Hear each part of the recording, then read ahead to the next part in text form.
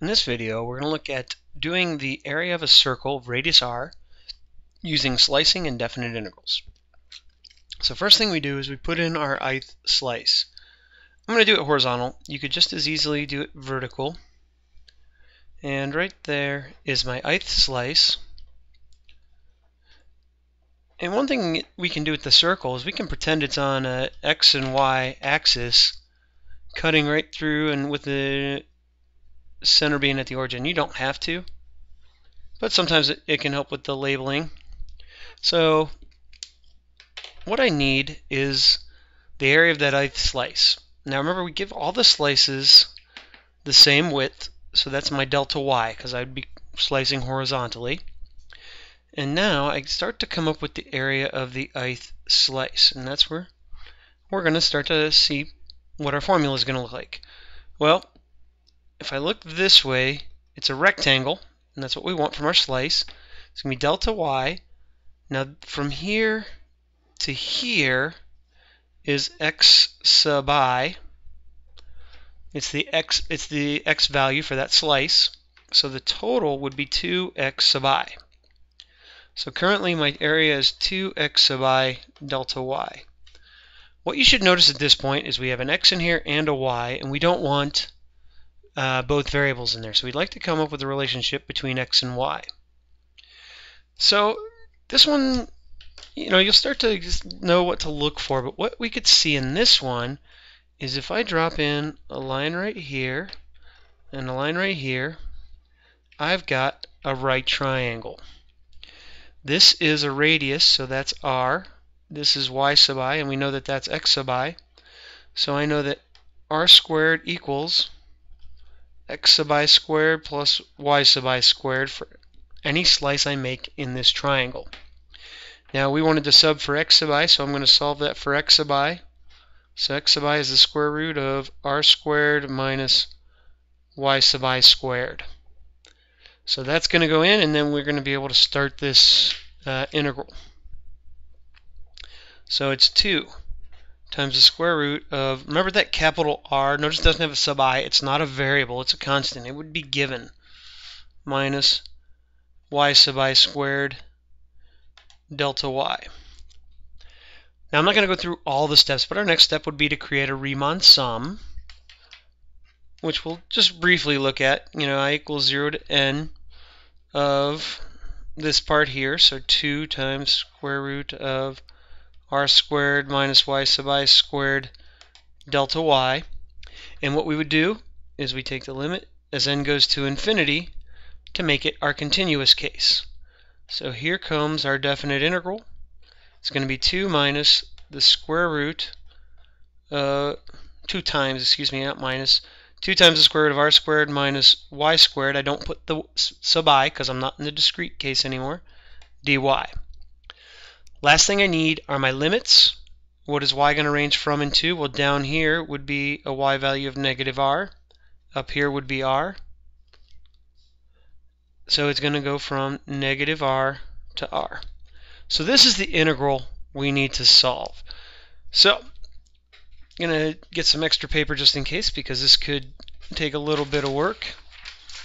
But first thing we notice, that form is a trig sub. So I'm going to solve in a different color so you can kind of see the difference here. So when I have this form, I want to let y equal r sine theta. And then dy is r cosine theta. This is a nice problem because it uses one of our new techniques. So those need to be subbed in. So when I come down here, I can pull out the 2, it's a constant. I'm going to not do the limits yet, and I'll show you why here in a second. Square root of r squared. Now when I plug this in for y, it's going to get squared. So I'm going to have a minus r squared sine squared theta. And my dy is r cosine theta. Now, what I'm going to do with my limits is I'm going to figure out what they are in terms of theta, so I don't have to come back and substitute back. So if my upper limit is r, well, when y is r, equals r sine theta, divide both sides by r. That means 1 equals sine theta. So my upper limit is pi over 2. Similarly, I'm going to do it for the lower limit. Negative r equals r sine theta. And it's going to be a real similar substitution solution, except it's negative pi over 2. So I'm going to be going from negative pi over 2 to pi over 2. I don't want to have to substitute back. Now, the other thing that's going to happen, notice I've got an r squared here under the radical. We'll do one more line on here, and then we'll go over to get some more space. Negative pi over 2 to pi over 2. I'm going to factor that out and rewrite it as r squared times 1 minus sine squared theta r cosine theta, and I should have a d theta on the end here, sorry. And a d theta back there. Okay, we're going to need some more room for this guy, so let's move that up, and we're going to come onto this new sheet of paper. Alright, so equals 2 negative pi over 2 to pi over 2. I can pull out that r, and this becomes the square root of 1 minus sine squared theta is cosine squared theta, and then r cosine theta d theta. So I have 2 negative pi over 2 to pi over 2. I have an r squared here. I'm going to pull that out of the integral because it's a constant. Now, square root of cosine squared is cosine times another cosine. I am going to end up with a cosine squared theta d theta. Now, one way of solving this is with a table of integrals. I'm going to show you another way, and it's using half-angle identities, because cosine squared theta is equal to 1/2 times 1 plus cosine of 2 theta. So what I'm going to do, this is just from our trig identities, I'm going to make that substitution. So 2r squared, I got negative pi over 2 to pi over 2, and I'm just going to sub this directly in because they're exactly equal. Cosine of 2 theta d theta.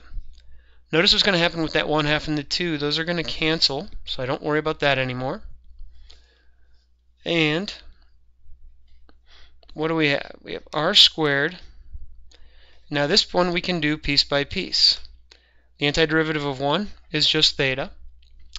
The antiderivative of cosine of 2 theta is a positive sine of 2 theta over 2.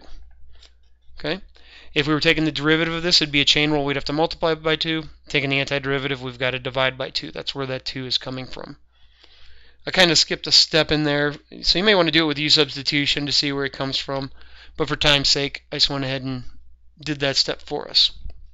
Alright, let's see what's going to happen here when we plug in our limits. I've got r squared times pi over 2 plus sine of 2 times pi over 2 over 2.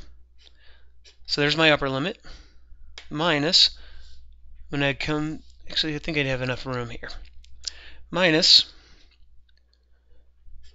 negative pi over 2 being plugged in for theta, plus sine of 2 times negative pi over 2 over 2. Whole lot of writing. This is actually going to turn out really nice for us though, because look what happens here. 2 times pi over 2 is pi. Sine of pi, 0.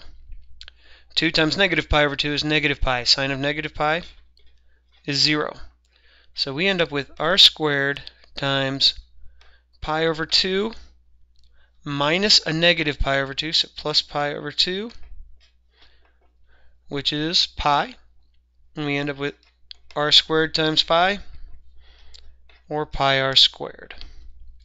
Now, I know this was a long derivation of the formula for area of a circle, but two things going on here. Number one, you've just seen the one possible derivation of the formula for area of a circle of radius r. Two, the other thing that's going on here is we're looking at doing areas by slicing. So this was a little bit different slicing technique than the triangle we saw earlier. So it gives us another way of looking at how to get relationships between our variables.